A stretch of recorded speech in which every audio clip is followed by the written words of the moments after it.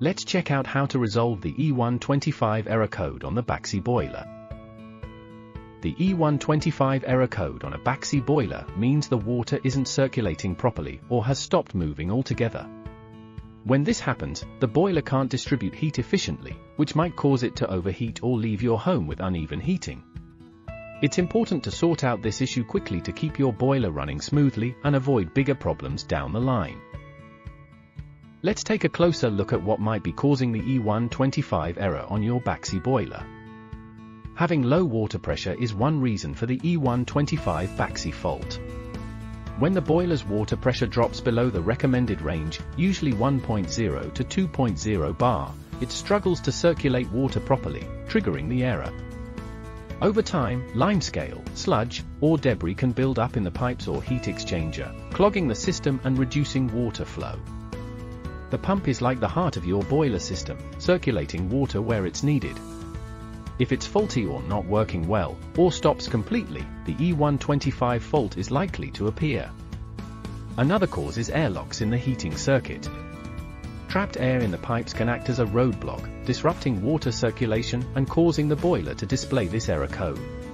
A malfunctioning pressure relief valve can cause the system to lose pressure, making water circulation inefficient and leading to the E125 fault. By identifying the root cause, you can take the right steps to get your boiler back to working smoothly. Let's find out how to fix the E125 error code. First things first, switch off your boiler and let it cool down. This ensures safety while you check things out. Then, find the pressure gauge on your boiler. For Baxi boilers, the sweet spot is usually between 1.0 and 2.0 bar. If it's too low, you'll need to top it up using the filling loop.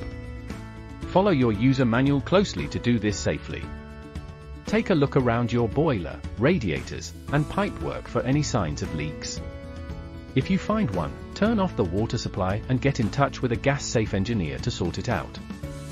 Sometimes, trapped air is the culprit.